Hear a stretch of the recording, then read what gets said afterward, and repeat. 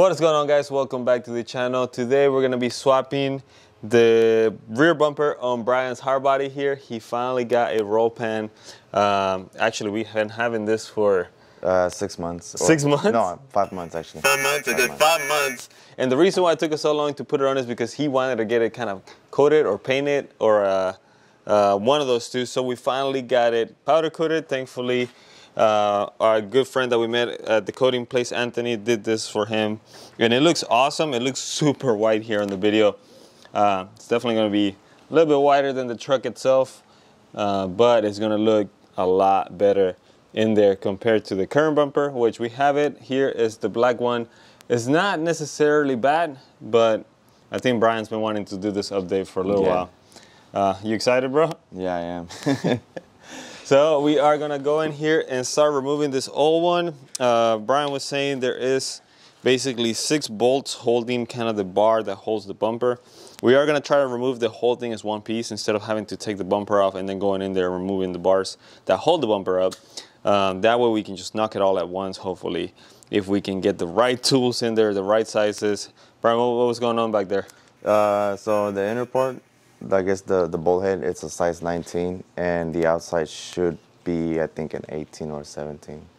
So yeah. So we're gonna go under there, show you guys which bolts, and then just try to take it off and put the new one in place. We honestly haven't even test fitted that at all. So we just kind of ran and got it painted, and I mean, the reviews, they're like a 60-40, 60% say it's a direct fit. And then the other 40% were saying like you probably have to do like some slight bending, but it's nothing crazy or at all. So, well, I'm hoping that it's a direct fit. Yeah, we are hoping it's just gonna be no struggle putting it in there. But knowing our luck, we're probably gonna struggle with this for a little bit, if I'm being honest.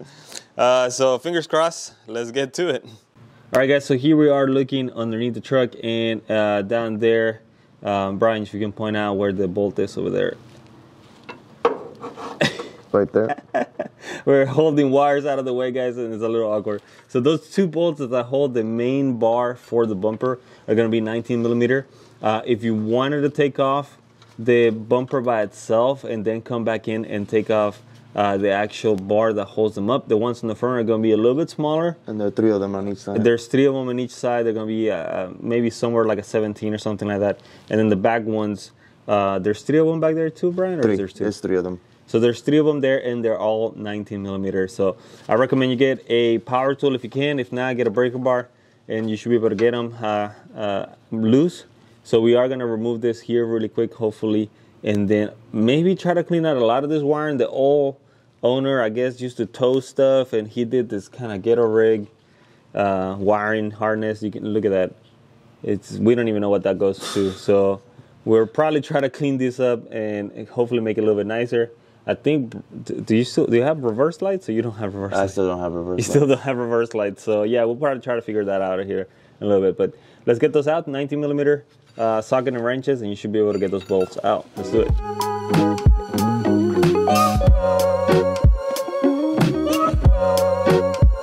So we've been dealing with this for probably 30 minutes, 40 minutes, I don't even know.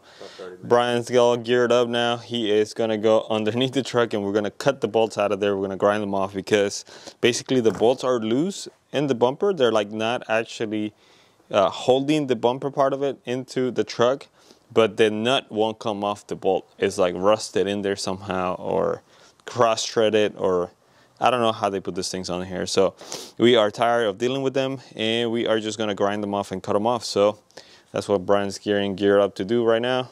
Safety first, get all the stuff so you don't get burned or get stuff on your face, and let's get it done. Hey guys, real quick, and if you are enjoying this video, please hit that like button or leave a comment or something. Help us with the algorithm, help us get a couple more subscribers. We're so close to reaching our October goal of 3,000 subscribers, so give us a hand.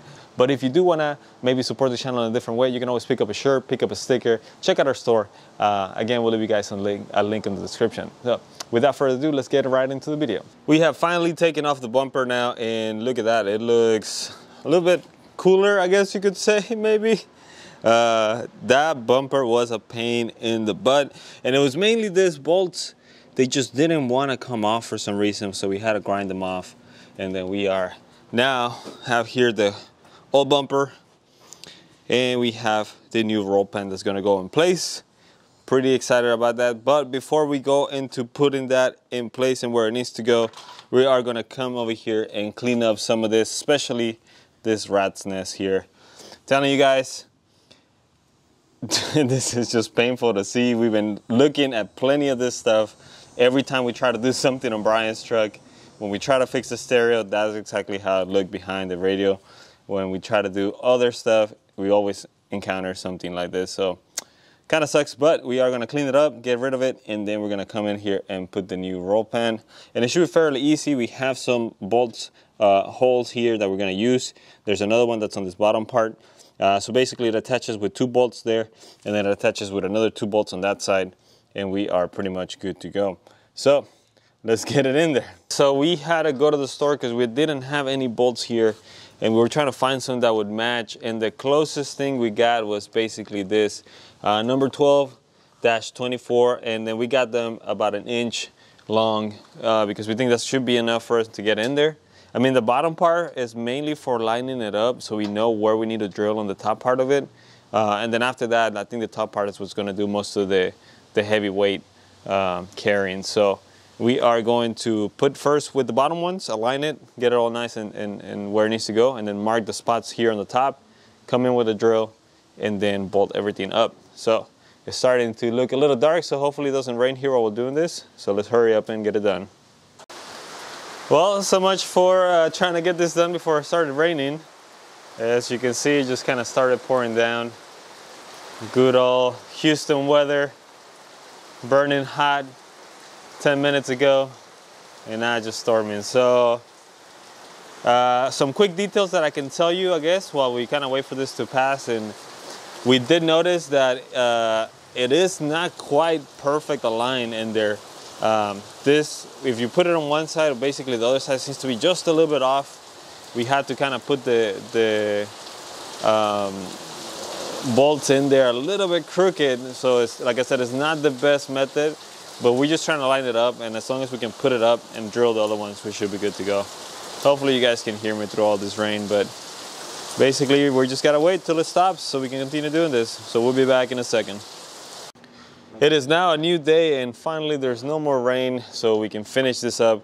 And the way we set it up basically is we use 2 bolts on the bottom of it to kind of hold it. As you can see here, it's just kind of hanging. So we used those 2, and then we pushed it up to where we could align it the way we wanted to, make sure it all looks good. Then we came in here and marked the spot. You see that little yellow dot in there. Then we came with our hole punch, made the punch, and now we're getting ready to drill some holes so we can then attach it. So then once we attach it, again, at least in this truck, it didn't seem to fully line up with the holes on the bottom. So once we attach it at the top, then we're gonna come here into the bottom of it and drill out a little bit just where we need it so we can attach the other bolts that we have for it.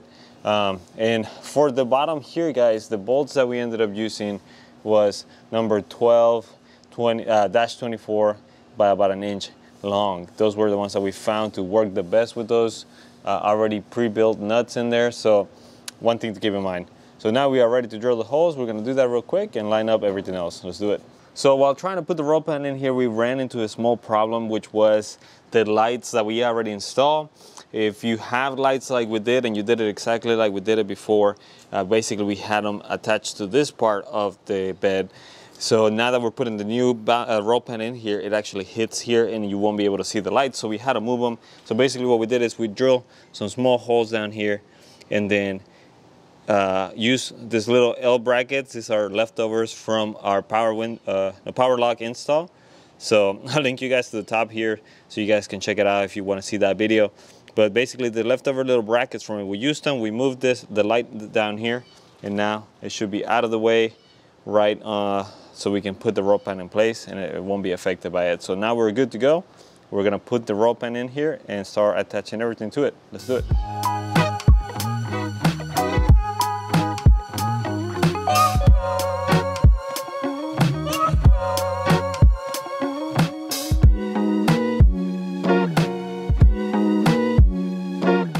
check it out. Now that is the widest part of the truck at this moment.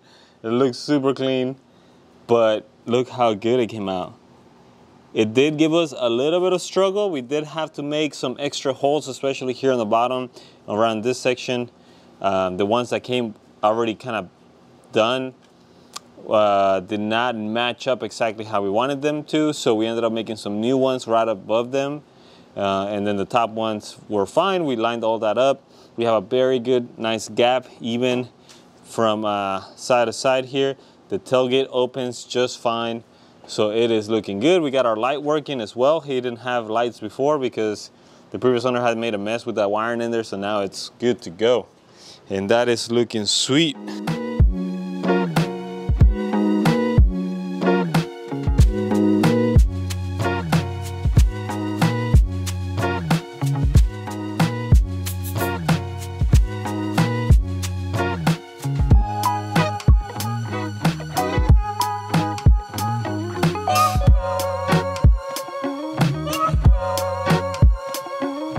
So there you have it, guys. That's how it is to install this. I mean, it was a pretty good mod. It did give us some struggles, like I said.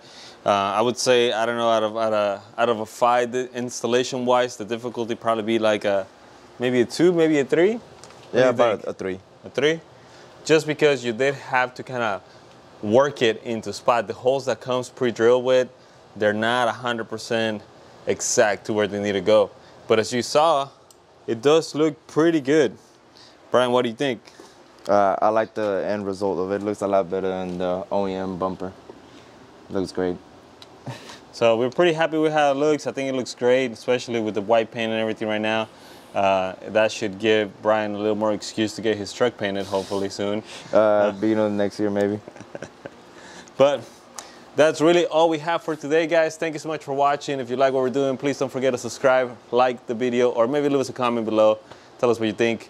And hopefully we'll see you guys on the next video. Bye. It looks naked from like this angle, but you're like, oh, okay, I see you, pimp.